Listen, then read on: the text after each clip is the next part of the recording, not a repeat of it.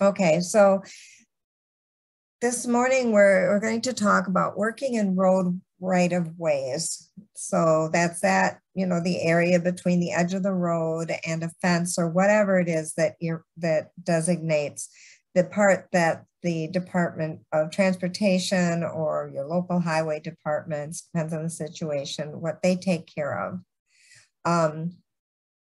And there are some very specific things we need to be aware of as far as there's legal situations, there's just general best practices, and there's also major safety things to think about.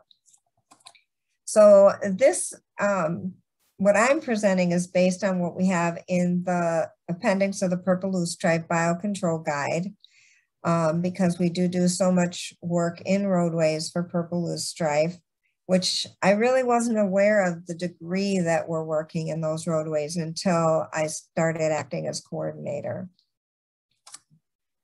So one of the first things you want to do before you even think about working in the roadway is to contact the right people. In some cases, I've gone out and I've worked with partners who already have those relationships started. But if you don't have that relationship, you want to get that going. I would always also start off with your regional DNR AIS coordinator. They may be learning in the course of their work projects that are already going on with the different departments that manage the roads. They may have another partner who's already spoken up and said, hey, we're going to work on such and such, and maybe you guys could all partner together and work more efficiently. They may just have some other random information that's come up about that particular site. Another thing, of course, is maybe nobody's ever reported Purple Loosestrife at that area, so then it becomes a monitoring thing too that you want to get taken care of. Then quite often, a good starting point is your county highway department. They'll know who actually manages the right-of-ways that you're interested in and which township to contact. There could be a project planned for the area that could impact your project. You don't want to go put out a bunch of beetles and then find out that the next year they're completely tearing out that entire section of ditch because they're widening the road or something like that. So you want to make sure you're being strategic in your works, and this would be a piece of that. And you're going to see in this next set of presentations, it's also a great way to start building an ongoing relationship where you could get all sorts of things done. It might be Purple Loosestrife, it might be phragmites, it could be something we don't even have high on our awareness yet. So it's definitely worth your time. And then there may be an actual road manager that is able to give you permissions, some specific guidance, and to help you with safety issues. One of the things I wanted to point out that I learned when I was putting together the guide was that the right-of-way width is not a single measurement for all roads. I'm sure at some point you might have heard that, well, from the center line, it is X number of feet. It really depends on the actual width of the road, and it can vary greatly.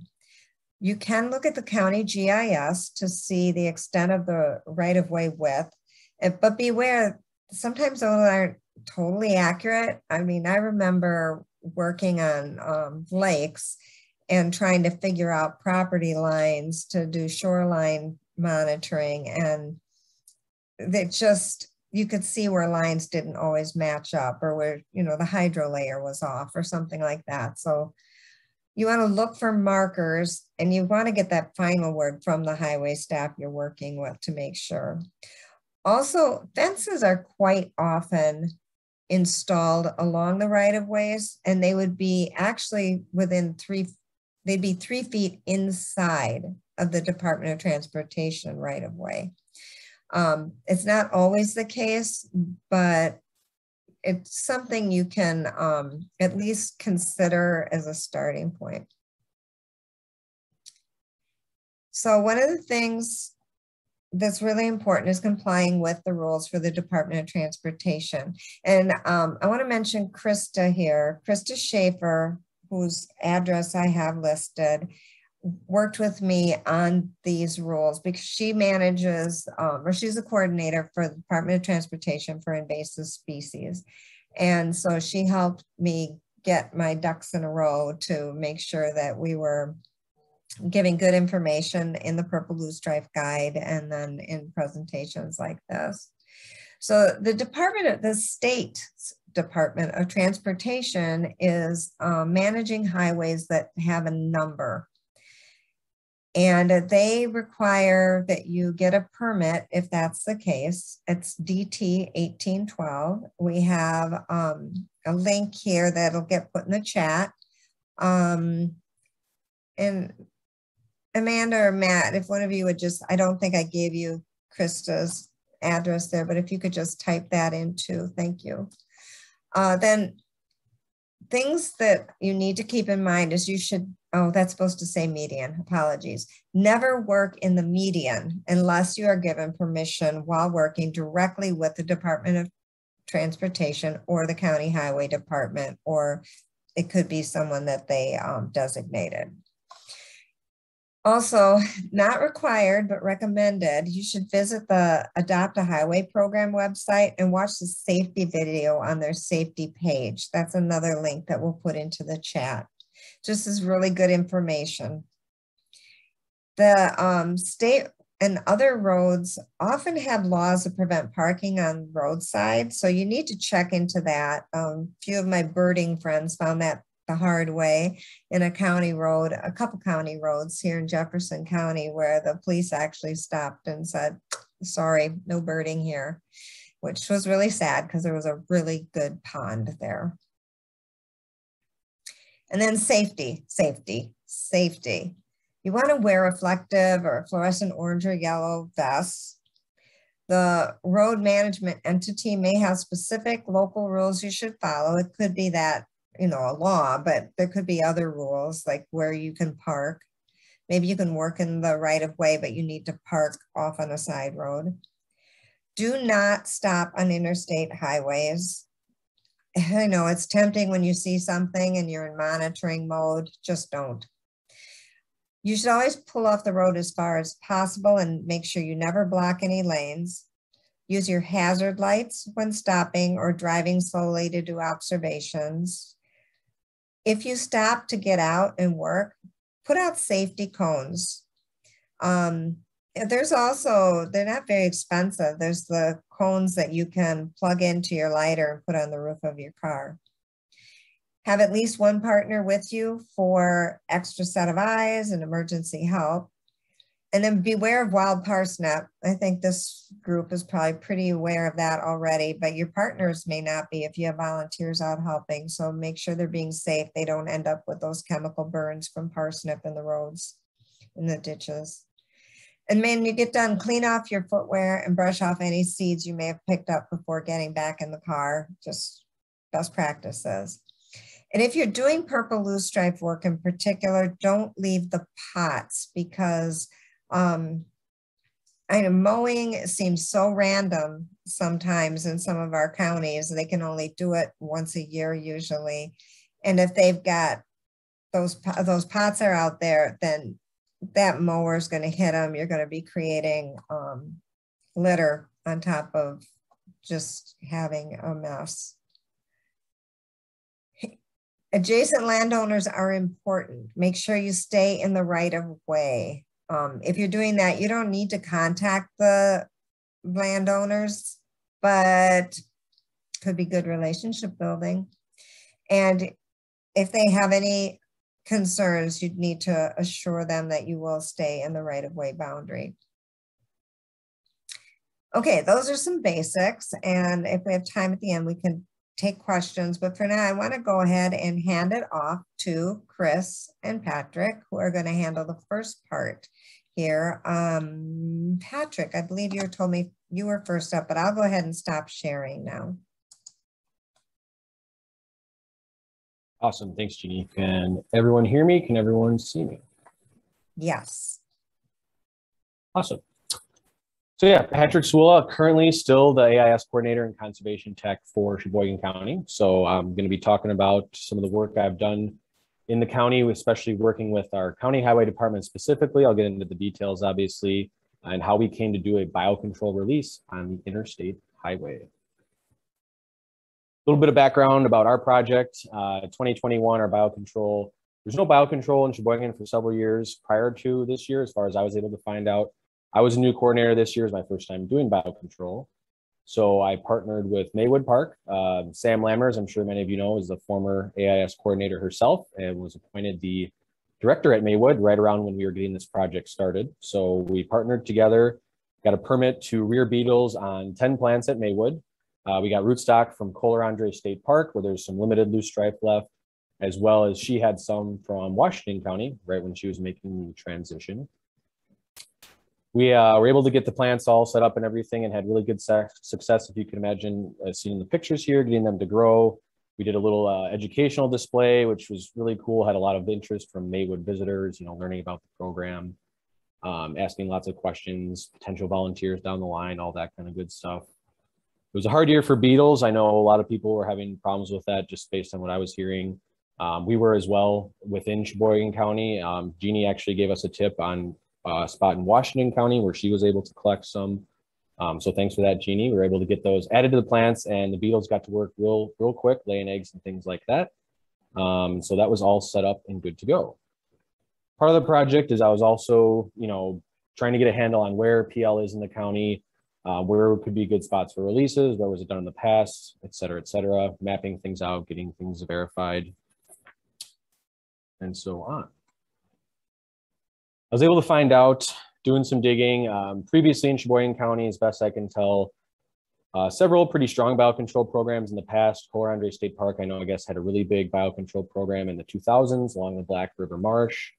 There's still some signage there within the park on the boardwalk there that talks about kind of what they did and how that was able to knock back loosestrife there.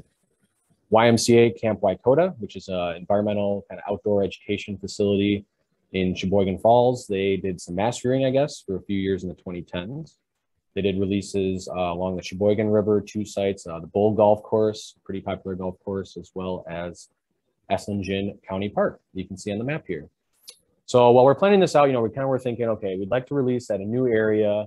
We ended up choosing the interstate. I'll talk about why in a little bit. And we also planned, you know, we had 10 plants, so we planned to do the majority on the interstate, and then also a couple of the plants we plan to release at Maywood and Colarandre, just, you know, 1 to 2 of them, just kind of as a kickback almost for allowing us to grow the plants and take the rootstock. They both have limited PL populations with no biocontrol for several years. We wanted to try and reconstitute some beetles in those spots.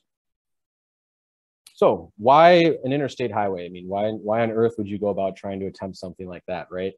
The main reason is, you know, bad jokes aside, I-43 in Sheboygan County really is impacted with purple loosestrife. It's real prevalent in the medians, along the frontage roads, primarily south of the city and pretty well down to the county line, you know, varying locations. It'll be long linear populations through the majority of the median or throughout the frontage roads. While I was getting the project, you know, geared up, a lot of it wasn't really in bloom yet.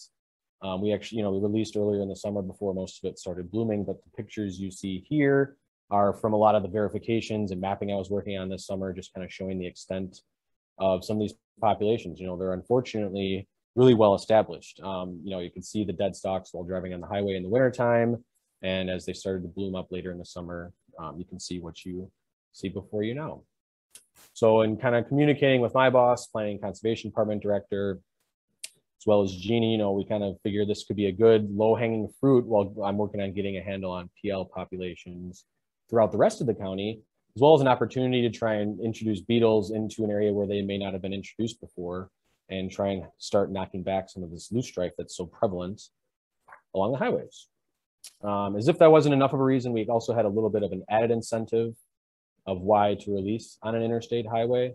The area where we ended up choosing to release that ended up working out is pretty close to a large county-owned preserve along Lake Michigan called the Amsterdam Dunes Preserve. It's 200 some acres, and it was actually just approved as a wetland mitigation bank in 2021, which is kind of a big deal. I guess there's not a lot of banks in this region, so There's a lot of restoration ongoing at the property as part of that to kind of get it up to par, if you will, for the banking process. And part of the being a wetland mitigation bank is you can't have invasive species composition, percent composition within the bank itself over a certain percentage. And so that was a big point of emphasis from my boss, the Planning and Conservation Department director, of trying to introduce beetles to that part of the county where, as far as we could tell, they hadn't been introduced before, in impacted areas, the interstate currently, with the hopes of trying to be able to prevent purple loosestrife from eventually spreading into the preserve and into the bank. As far as coordinating the actual release, when I started looking into things and figuring out, where I ended up wanting to do the release, poking around on our GIS, I found that several of the interstate parcels in our county are actually owned by the county, which I'm not sure if that's common to other counties or not. Doing some digging, I guess they apparently have owned them since like the 60s or something, and they are involved with the management.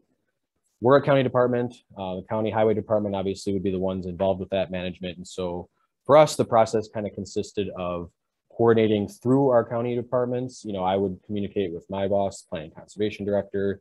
He would communicate with the highway department director and coordinate kind of getting the necessary approvals and such in place. And they were able to take care of that, get us permission to access, do the release, work along the highway, breaking the rules that Jeanne just laid out, being able to stop on the highway. I'll talk about how we're able to do that, following safety considerations and best practices that they laid out for us.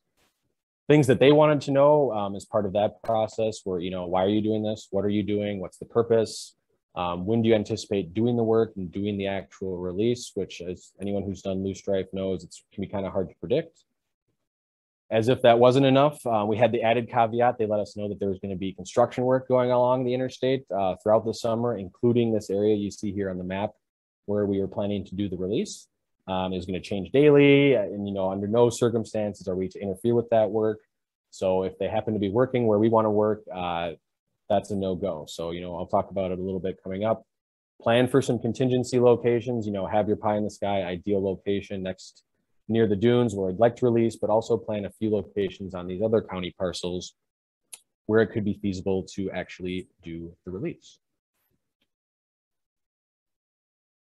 Logistically speaking, the information that they, communicated to my boss and then down to me, safety considerations, a lot of the same stuff that Jeanne was mentioning. In order to be able to stop and work along the interstates, they were requiring us to use a truck with strobes, essentially needing a highway maintenance vehicle, if you will. And luckily, our department happens to have a former highway maintenance vehicle converted to a conservation truck. It's got strobes, it's got appropriate markings and all that kind of stuff to be able to stop along the highway and safely work. Use high visibility clothing, use the buddy system, and be extremely cautious when parking and re-entering traffic. Use those strobes to your advantage, look for gaps, and just really be smart about it. Use your common sense. Generally be alert. You're going to be working in a dangerous situation. So, have your wits about you, have a good plan going into it. We planned everything out really kind of meticulously. We planned a parking, a stopping location, plan to use a median U-turn where you often see, police or service vehicles stopped kind of at their suggestion. But as I mentioned, due to the ongoing construction work, we wanted to have some contingency spots of other locations that could be good to do in case we get, impeded on our day when we're trying to get out and we're not able to access that spot. Fortunately for me, I actually live in Grafton, so I was able to kind of monitor this daily on my drive into work when I knew we were leading up to the release. So I was able to kind of see where the construction was taking place and how things were progressing, and kind of really get a good idea with picking out these different spots where we could potentially do the work. Another point of emphasis they had, want to work efficiently, have everything planned out. Like I said, divide up the tasks so you can minimize the time spent working within the median. Don't spend any more time than you need to. Don't dilly-dally, obviously, anything like that. Not that you would want to. I mean, I'll talk about it in a little bit, but working in that situation, the blood's pumping, the adrenaline's rushing. So you want to kind of keep your wits about you and make sure you've got a good plan going into it. As Jeanne mentioned, we planned to remove the plants from the pots so we didn't have to make a return trip. And we really knew that we were going to have one shot to do this. That's something I'm going to talk about in a second, but kind of coordinating both use of this truck, our schedules with other staff, and then also timing out when the beetles are going to release. Be ready to release rather. So on that note, logistics from the loosestrife side of things, I'm sure, you know, preaching to the choir, everyone knows it can be really hard to time when that release is going to be ready to happen. When are the beetles going to pop? When are your host plants going to start dying? As I mentioned, getting to make sure we can use this maintenance vehicle. And so what happened to us is over a long hot weekend, I think right around maybe a little before 4th of July, came in Monday, went to Maywood to check on the plants. And most of them over the weekend had just sustained super heavy damage from the larval feed. I mean, they were real crispy, real window paned over from the larvae chewing them up. And a lot of them were dying really quickly, which, you know, going through the guidance, I understand, got to get those plants out as soon as possible. So the way we ended up doing it, you know, I knew I could coordinate the highway release for later in the week. So we ended up doing our mini release of the 3 plants with the most larval damage. Did that at Maywood and Colarandre to buy a few more days for more new adults to emerge on the other plants. But again, just on the rate of how they were chewing through these guys, our highway release ended up being quite a bit of larvae, but with some new adults having emerged as well. You can see in the pictures here, you know, this is from when we did the release at Maywood. So I don't know if you can see quite well, there's some larvae shown on that bottom picture, and we had a couple of helpers, I believe Sam's nephew, helping us out for the day. So that was a lot of fun. When it came to the day to do the release, of course, on my way in, I noticed that the median U-turn I planned to use for parking was blocked by construction equipment. So cool, awesome. How are we going to shift? How are we going to adjust? Well, fortunately, perhaps, as part of that, they were staging equipment, it turns out, and they had actually closed off one lane of the interstate, the lanes closest to the median, either side, going north and south. And I'm thinking to myself, okay, so this lane is closed. That could potentially have actually created an area for us that could be a safe spot to stop and work. The construction crews weren't yet working there. They were still several miles up the highway. And so I'm thinking if we can get in and do this thing right away in the morning, that's going to be, you know, the best possible option. We can still get to the area where we had planned to do the release, close to the dunes, just a little farther down from the U-turn that we had planned to use. So communicated that to my boss. He communicated to the highway department, got the green light to go ahead and do that. And we're able to kind of get the truck packed up. You can see in the picture here, get out to the highway, use the strobes to find a gap in traffic and safely pull over within the coned area. And we pulled way over, you know, we almost had the truck all the way in the median to make sure that not only were we not within that lane that's closed, but not even within the shoulder really, to make sure we had plenty of space to work. Cars going by us, another added benefit, the traffic speed was reduced by having that extra lane closed. So it actually kind of ended up being a blessing that this is how the situation worked out, that we were able to use this as a safe place to access and do our work. You can see this picture, just me standing in the median here. At the time we did the release, the loosestrife hadn't really bloomed yet, but you can see all those dead stalks and young plants, and they run, I don't know, it's probably pretty well half mile through the median in that particular location. We set about doing the release. As I mentioned, we had divided the tasks up. So Sam's unloading the truck. I'm taking photos, coordinates, filling out the data sheets, you know, for both the release as well as do a verification on the population. She placed the plants at kind of regular intervals throughout this linear population. And then we worked together to remove the netting, remove the plants from the pots, making sure to take care and intertwining the leaves. You can see how dead and crispy some of these plants were looking, to make sure that the larvae, you know, as I mentioned, we had a predominantly larval release. Make sure they had a bridge to get over to their new host plants so they could safely, happily thrive, start knocking back some of this loosestrife. All in all, I'd say it probably only took maybe 15, 20 minutes that we were working within the median. It was kind of mid-morning, so traffic wasn't really that bad. The adrenaline definitely is pumping and you're kind of feeling like a little on edge doing it. But honestly, just from a personal anecdote, I didn't really feel terribly unsafe doing this kind of work. I felt as though we were really well prepared. Guidance from our highway department, the safety precautions we had taken, working together, it kind of really made the whole process streamlined and able to get out there and do this release. That's honestly pretty much it. We got out of there. We were able to find a gap in traffic to leave through that coned area, re-enter the highway, turn around at a different exit, get back to the office, give a recap to the highway department afterwards, fill them in on how it went, let them know that we're done. We're not going to need to go back. the project was, pretty much completed. Get the data entered into swims, clean up all the loosestrife gear, and gear up for the next time, right? So that's pretty much all I've got, honestly. It was a pretty quick, streamlined process as far as working through our county departments. That was really help things move along as far as I'm concerned, as far as I could tell. And I don't know if we're doing questions now, Jeannie, but I'd be happy to take some if there's a few minutes. Otherwise, thanks everyone for their time. Yeah, let's go ahead and roll over to Chris AC. So you just need to stop sharing so that he can. Yeah. All right. All right. Good morning, everybody. Following up Patrick's presentation, talking about another Purple Loosestrife project that worked in road areas, right-of-way areas. So we'll jump right in here. For those of you that don't know me, Chris AC with the Fox-Wolf Watershed Alliance up in Northeast Wisconsin, based out of Appleton. One of the AIS coordinators regionally, but just not with DNR. So I know we got about 30% of this folks who it's their first meeting. So always like to make sure, okay, first introduction, let's make sure everyone's on the same page. Talking about the project site itself, we did a Purple Loosestrife project for the first time in 2021 here at Fox-Wolf. And we scouted several locations during 2020. With COVID, with fewer meetings, we took some extra time to scout some new locations for potential projects in 2021. And on some of my mapping projects, I found a Purple Loosestrife site in a suburb north of Fond du Lac called Taichu. Aerial photo of the work site. You can see it's a park and ride that's located north of town.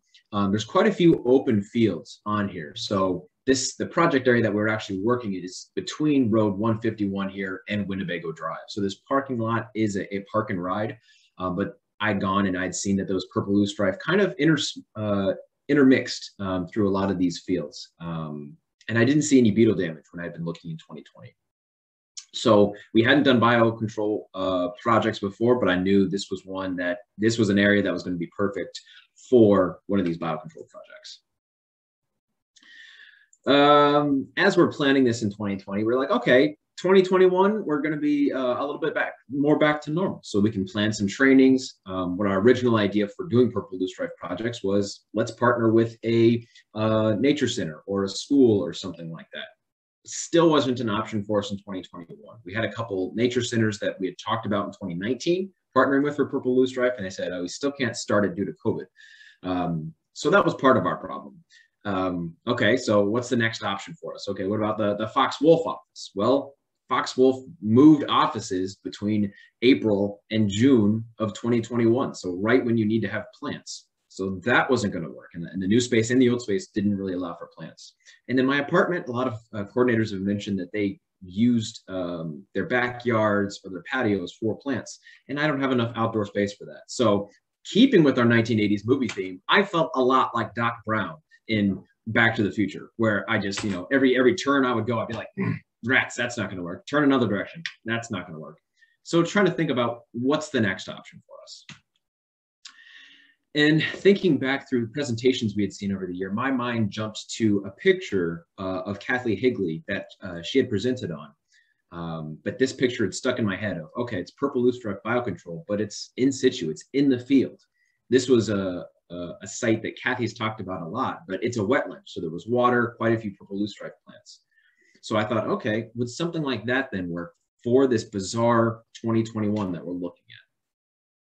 So I went down and looked at the site again when it was a little bit warmer in March timeframe, saw how tall some of the plants had gotten, and said, oh, okay, I think we can give it a shot. There's going to be some challenges, like with any project, so let's figure out what those are. First one, of course, was figuring out, okay, it's a park and ride, but who's organizing, who's owning the property? Like Jeannie had talked about her first presentation, there's a couple different ways to go about and do this.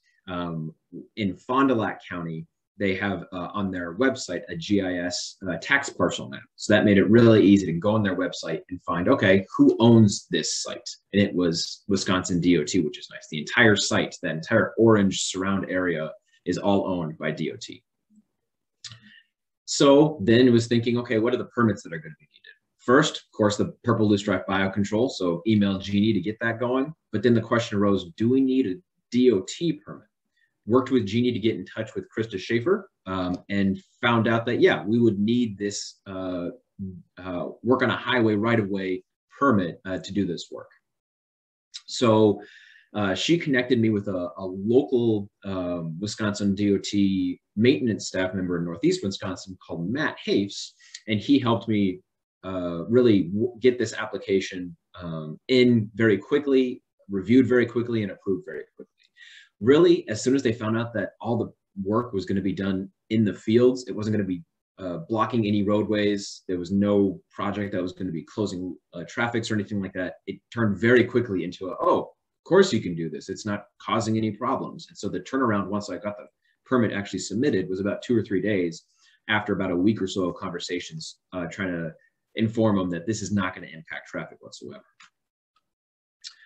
So then we get into some more of the challenges with the project. And this was looking at, okay, we're in the middle of a field, how are we going to hold up the nets? So tried a couple different approaches. The first was, like in this photo, we used tomato cages on some of them with the purple loosestrife netting around it.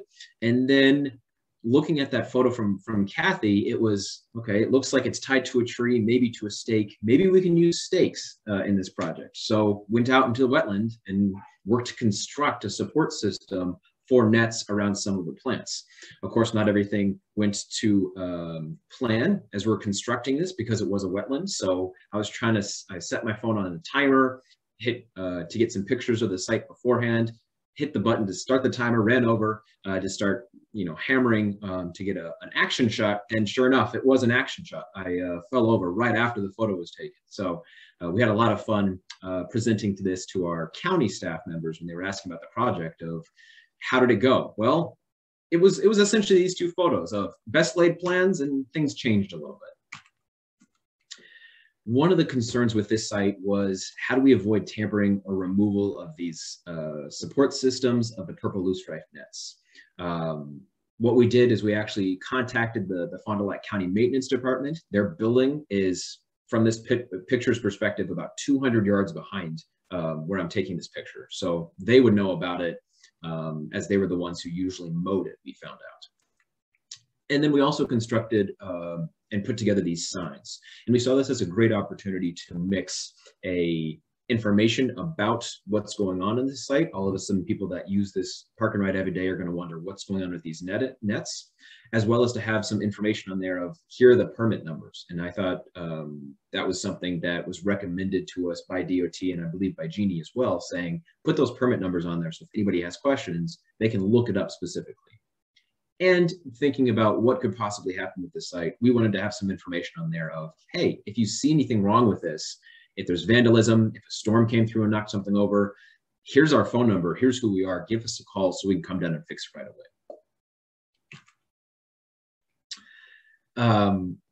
I'm putting this up. It's starting to get late. These are some of the twilight photos I'm taking. And then I get the net set up. Everything's looking great. I'm really happy. And then all of a sudden I think, I didn't make a plan for how I'm going to secure the bottom of the netting. Okay, so WWJD and WWBD. And that would be, what would Jeanne do? What would Brock do? So we MacGyvered a situation, MacGyvered a solution. So what we did was, using some of the extra zip ties, actually hold the netting down and creating a couple small holes in the very base of that netting, and then lettering some grasses on it so it could stay for a couple days until I came back with some additional rock to really weigh down those nets. Worked with Megan and Amanda from DNR to collect beetles. And this was a great collaboration because it was not only for our project, but also partners locally. So beetles collected were used by Oneida Nation, Green Bay Botanical Garden, a couple other partners. But it mirrored across the rest of the state, where it was a tough beetle year. So we mostly when we collected maybe a quarter of what we wanted of actual beetles, and the rest were either eggs on leaves that we hoped would hatch, And it's just from this site, that's what we were finding. I know Megan and Amanda did some additional beetle collection later on, but for what I used in this project, that's what I did. So I took those beetles, the leaves with the eggs, dropped them down into the nets and said, we'll see what happens here with this very strange 2021. So time passes, as time does.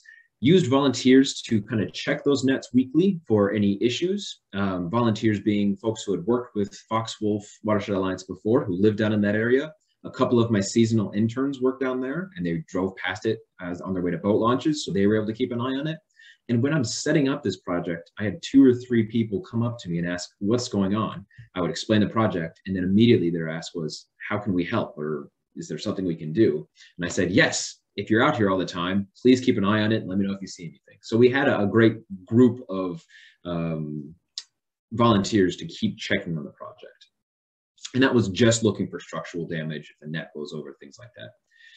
And I'm happy to say it worked well. There was no issues during the course of the project. Apparently my construction skills in terms of temporary support systems was fine. It didn't blow over in a couple storms that came through, nothing happened, and then no vandalism either. How it went, and this is where it got kind of tricky. It felt like the rest of 2021, really, where it was like, okay, it's kind of changed. It's kind of the same. We got some mixed results. So on some of the plants, 2 of the 5 netted plants showed beetle damage. One plant in particular showed significant beetle damage, and that's plant number 2 there. But for 3 of the plants, there was really no beetle damage done. And in fact, some of the plants were actually taller that were in the nets than some of the surrounding plants that weren't in nets. So it was one of those frustrating situations. You can see some of the additional beetle damage that was done. Part of the reason the netted plants actually grew larger and more robust was when I came back in July, I checked on the project every 2 to 3 weeks myself. When I came back, I'd actually found beetle damage on surrounding plants. So between the time I had started the project and now we're in mid-July, beginning of August, beetles from other purple loosestrife projects from years past, other areas, had colonized the area. So it was one of those like, well, okay, well, no matter what, beetles are now in this area. So that's going to be a good thing. Did want to mention, because this was working with highway departments, I wanted to continue to have great communication with Christa at Wisconsin DOT, with Matt, our local Northeast Wisconsin maintenance person, as well as the county staff from Fond du Lac County to let them know, here's what's happening with the project, here's how things are going. And with that, I'll kind of wrap it up. It was an interesting first year for Purple Loosestrife with mixed results. Thank you, Chris. And then we're going to go ahead and if you guys are having questions, go ahead and put them in the chat so we can keep rolling here. In fact, Chris, you've got one from Stephanie right now. And then Patrick and Marisa are going to tag team the next section. If you want to go ahead and stop sharing, and then they can share theirs. Marisa, you want to put it up? No, me too. If you could, that would be great. I'm not totally sure how to do that.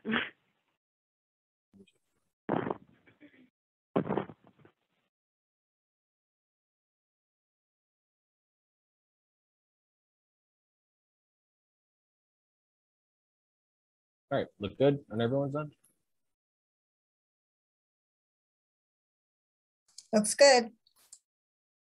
All right, I'm back again. So yeah, Patrick, and I'm tag teaming this one with Marisa, kind of as we were going through and planning these presentations a month or so ago, we realized that we have really similar stories with this, what we're going to talk about today, and ended up doing pretty similar projects. So that's kind of why we're going to tag team this one. So I'll let Marisa introduce herself and get us going. Yes, I'm Marisa Ulman. I work for Jefferson County in the Land and Water Conservation Department, but part of my position is funded through the LMPN grant to do invasive species work. So that's how I got linked up with the highway department here and to help them manage their invasive species. You want to go to the next slide? So really how this started out was that the highway department was spraying in the roadsides, and found what they thought to be giant hogweed. Turns out that it was actually Angelica, and the property that they were spraying near was actually a prairie restoration through the Madison Audubon Society. So they were understandably pretty upset that this restoration they'd been working on had just been sprayed by the highway department. And come to find out, they had actually misunderstood where the right-of-way ended and were also pretty far into the restoration on private property. So we heard from them directly, and they gave some public comment at the highway committee meeting. And it was actually the highway department that reached out to us in Land and Water First to see if we could help provide their staff with some training on identification of invasive species in the area. Obviously hogweed, but also some wild parsnip, which is a big problem in our area, and they had been having some injuries related to that. And yeah, so very similar story in Sheboygan County. I was kind of approached by some of the highway department workers in August. Same thing. They, I guess, had a pretty long history of repeated injuries to new staff working along the roadsides within the county from wild parsnip, getting the burns, sap on their skin, and burns and stuff like that. And so they were looking with a desire to kind of map out some of these problem areas and increase awareness, stuff they can share with new staff. Hey, this might be some spots you want to avoid, to prevent this issue with getting burns and help track some of their other invasive hotspots.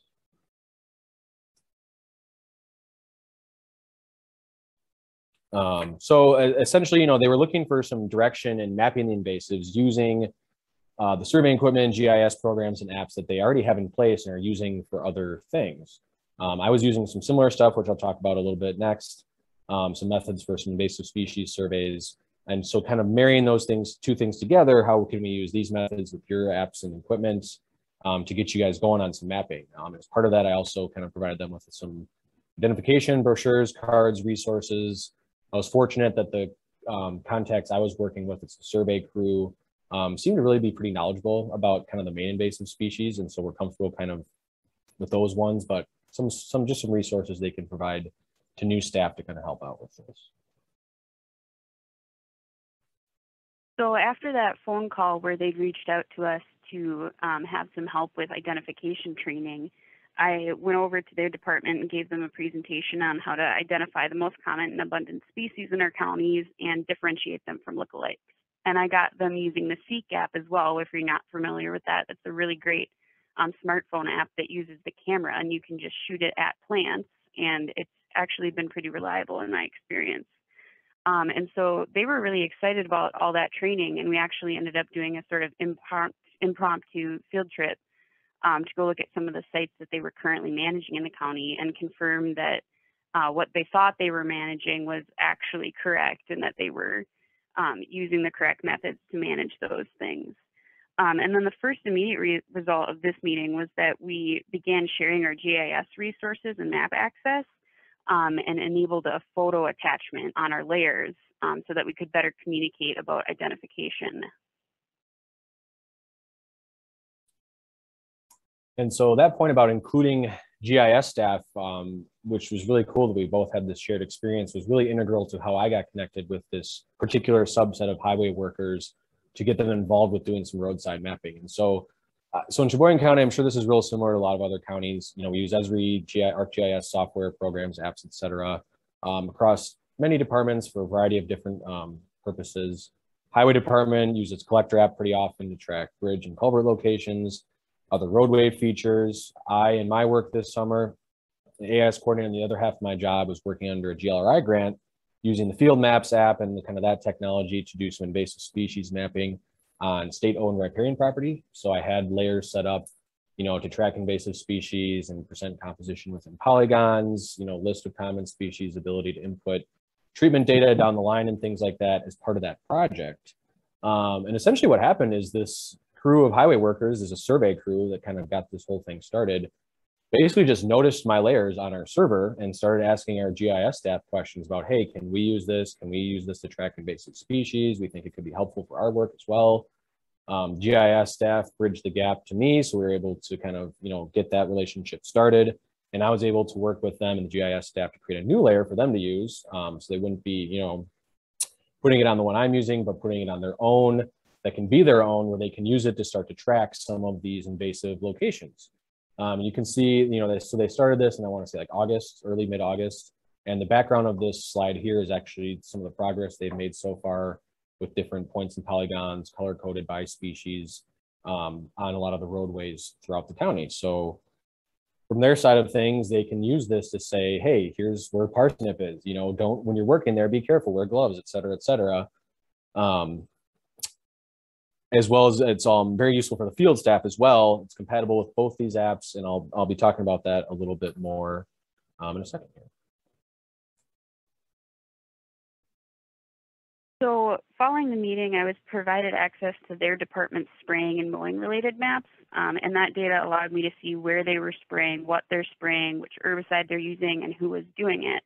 So I was able to sort of check up on their other activities to see where they were managing things in the county.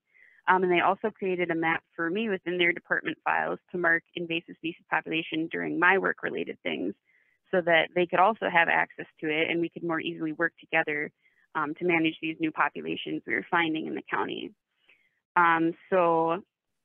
That allows me to see where they're already managing things, and I can make them aware of these new populations that they can add to their docket of management locations next time they go out spraying or mowing. And so this next part we'll talk about is that photo attachment that has been a big help that Patrick will talk more about here. Yeah, so really the beauty of doing this kind of mapping is it's a two-way street. So we in the office can view what you can see on the left side of your screen, the desktop view, showing the species, the location, lat long, who put it in, fields, options for treatments and things like that if you had other species that aren't in your drop-down list. And at the same time, the workers in the field can view what you see on the right on their phone, which is essentially showing the same information. So, we can use the photo attachment field to check the ID, ensure the correct species are being tracked, and kind of keep tabs on how some of these, hotspots or whatever you want to call them are looking along the roadways. But then on the roadside worker, side of things, they're able to view in their phone in real time. These apps, the phone, desktop of the server is syncing itself every 15 minutes. So I think you can set that to be even a quicker interval if you want. So they can see in real time, where these things are popping up, spots that they may want to avoid or they want to be extra safe when working in, or to just kind of help shape their management decisions down the line. In Sheboygan County, it's kind of just starting this process. So I'm hopeful that they can use this to kind of take it to the next level, which again, we'll talk about in a little bit coming up. And this is just one example, the whole parsnip story that I'm sharing here. And we both found there's a variety of further needs and concerns raised by the roadside workers within these highway departments, which again ended up being, before we even talked to each other, like really mirror image, same kind of things we're hearing from both sides of it. So I'll let Marisa start with her side. Yeah, so I had a lot of takeaways from our initial meeting. I thought there was a lot of opportunity to improve their management plan in the roadsides. And I learned that their work plan is based on their Wisconsin DOT protocols. And so that would have to be taken into consideration if they were to adjust their management activities.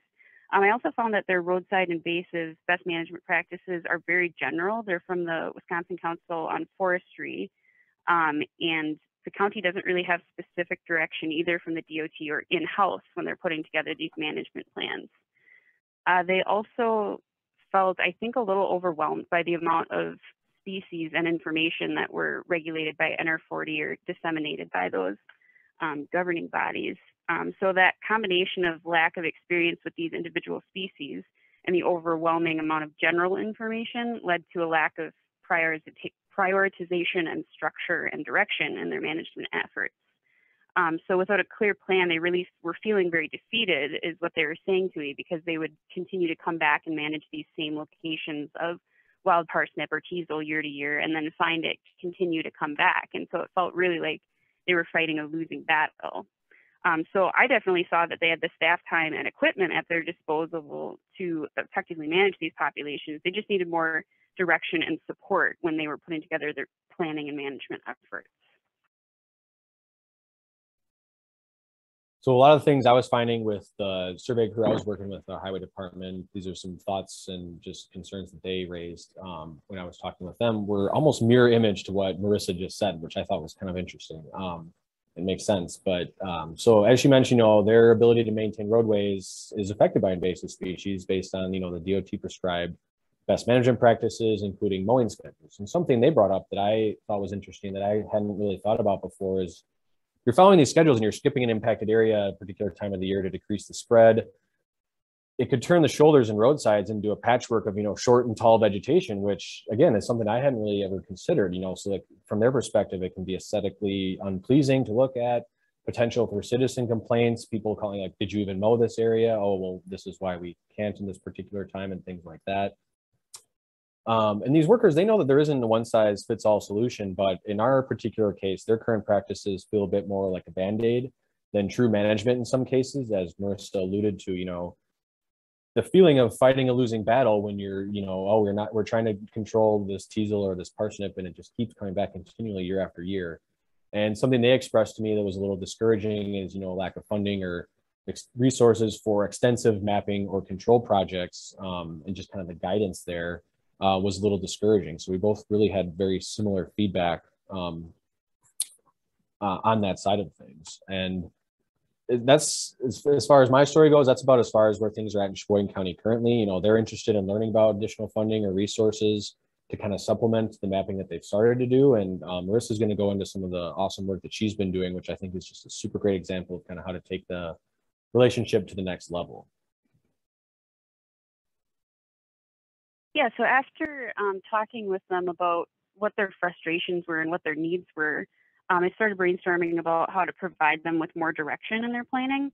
And I felt like the first step in general was to define our priority species between both of our departments. And we came to understand that wild parsnip was going to be a little bit different than the other species, how we were going to manage it, just because of how widespread it was in our county. So we decided that we were going to select priority locations with that species in particular. And so then the next course of action I felt like would be to provide them with county-specific recommendations and education that is really tailored to our needs. Next slide, please. So what I came up with was this extensive resource binder, and I provided this binder to both the operations manager for the highway department and the spray crews. And I began with a summary of the decontamination methods for their equipment, as well as how to incorporate invasive management into planning and prevention ideas into the work that they're doing. And that includes the Wisconsin Forestry Council best management practices for roadside vegetation. I also created a master work plan for the 8 species that we'd highlighted as our priorities as an annual seasonal timeline, and emphasized the time management that focuses on the species-specific life cycles. So that's that top table there. And after that, there are species profiles with ID characteristics, life cycle, and management techniques for those top 8 priorities. And that is going to include the rate of spread, difficulty control, and additional things of note about those species like allelopathic tendencies or safety concerns. And so that's that table in the middle there. I also included at the end the herbicide labels for the products that they have available to them and what those active ingredients are and which species they're going to be most effective on. But I think the crux of this binder is that each of these main sections has a one-page summary or a summary table that is really the bottom line for each of these ideas. So although they have this wealth of information required to make or adjust these large management decisions, they have at the top a quick and dirty highlight of the information that makes it more accessible to them than just drinking from a fire hose, which I think is what they were feeling prior to this. So the other thing about this is I was able to customize it for our needs. So I think that was what was sort of lacking, was this local information, locally important. So next slide, please. So now they have all these great resources about species-specific management techniques, and the next question is, how do they roll it into their existing work plans? So I was able to get in touch with Christa Schaefer from the DOT, who's been mentioned a couple of times now, related to invasive species work, and learn more about the requirements for the highway department and potential opportunities to adjust their work plans. So she focuses on long-term maintenance for the DOT. She's a landscape architect and has also worked with IPAW, which is the Invasive Plant Association of Wisconsin. So she had some good background in invasive species and some limitations she was able to help me identify to species-specific management, which Patrick kind of already alluded to, was that mowing is only reimbursed once or twice a year and has a deadline due date set by the DOT as part of their contract. So those activities being reimbursable and having those rigid structure might be a little bit of a hurdle. But I also learned that the deadline for Jefferson County is July 1st, and that's actually already as a result of our wild parsnip problem here. Is they want to get that before it seeds so that we run into less safety concerns and injuries as the season goes on. I also learned one way that it could be possible to incorporate wild parsnip management into their plans could be through safety mowing. And safety mowing is this additional mowing that they can do that would be reimbursable, that's not limited to a specific number of times per year or size or areas.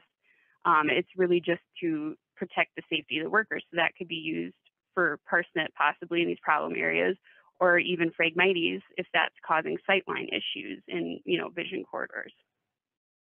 Another couple programs that it would be important to know that might have different requirements for mowing are pollinator habitat projects, or there's a Monarch CCAA program in some areas of the state that could affect the ability to adjust the management of those areas. And what I heard from her about the top 3 species of concern from DOT was wild parsnip, of course, because of the safety concerns, phragmites because of how aggressive it is and the problems it can cause with sightlines, and Japanese knotweed because of the concerns with infrastructure damage in terms of concrete and bridges, and we know it can damage retaining walls and things like that. So for us, particularly, as I mentioned before, in Jefferson County, wild parsnip is going to be the biggest species to tackle for us. So we're beginning by choosing priority sites, as I mentioned, rather than adjusting just the management technique or the timing for that. And so naturally, those priority sites are going to be where people are going to encounter it most. So for those highway departments, it's going to be their beam guards, their bridges, their culverts, their road signs. We also brought up biking and hiking trailheads and parking spaces, which we have a lot of in our county, and waterways where there's access for paddlers or fishermen could also be included. And that we identified as an opportunity to collaborate with our Parks Department on that management. And the good news is about these priority areas in terms of bridges, signs, culverts, is they already have existing layers in their GIS systems where all these areas are in the county. So we're in the process of utilizing that existing shapefile data to create a wild parsnip priority management location layer that they can utilize in the field when they're out working to target these locations specifically. So once desired control is achieved, we can buffer those features and expand them to create our increasing management area across the county. This will give us an opportunity to refine our management techniques in these priority areas before taking on the county as a whole. So next slide, please. In talking to Christa, I also learned that the DOT, similar to the DNR, has the state split up into 5 regions.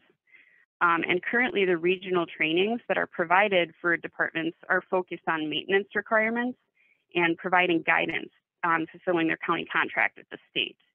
So there aren't any staff positions in the DOT that are tasked with or capable of really providing plant ID or invasive species management specific trainings, even on a regional level, let alone a local level. So the resources they provide for AIS management, as I mentioned before, are from the Wisconsin Council on Forestry and aren't locally specific. So apparently they encourage their departments quite a bit to seek out education opportunities with local contacts, such as area coordinators, county staff, SISMAs, and other volunteer groups.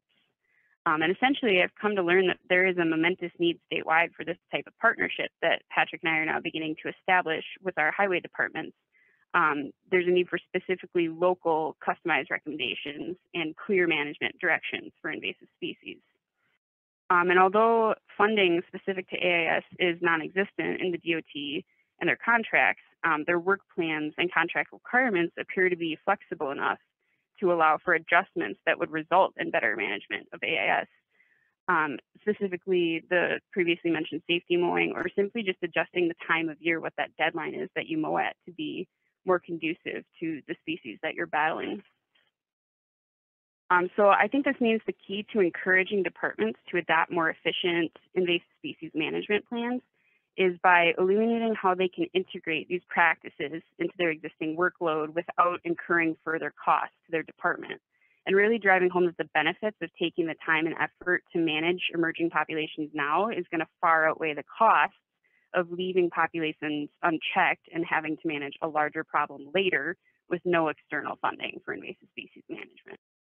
And ultimately, they want to make efficient use of their time and resources too. I know here in Jefferson County, they're still kicking themselves for taking all that time this spring spraying Angelica when they thought it was giant hogweed. So that was, you know, unfortunate.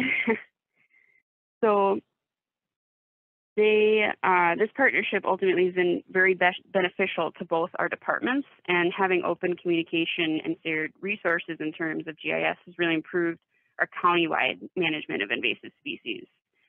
So we're continuing to work together at this time to collaborate on a countywide training workshop for local municipal road crews and parks departments, with the hopes of doing that in the spring. And we're hoping to have everyone on the same page in terms of management techniques and roadsides and priorities on a countywide scale. And that's especially important to our highway department because they don't want to be managing things or doing their best to manage things in county right-of-ways, but then having municipalities with populations that are unchecked and just continuing to reinvade their management areas. So that's going to be really important going forward. And we actually, you know, I've floated that idea to a few departments and have found that that's something that it seems like everyone is really feeling a need for. So I think that is going to be a good next step. So the biggest things that they've let me know that were helpful for them as a result of this partnership have been plant identification and learning the importance of plant life cycle in management decisions, but also having that direction to create a systematic approach to mowing and spraying that results in the most effective management strategy. So I feel like this partnership is headed in a really good direction, and I know there's still more opportunities to take advantage of, and I'm excited to see how that continues to grow. So last slide, please. So that wraps it up for me. Thanks for your time, and we'd be happy to answer any questions you might have.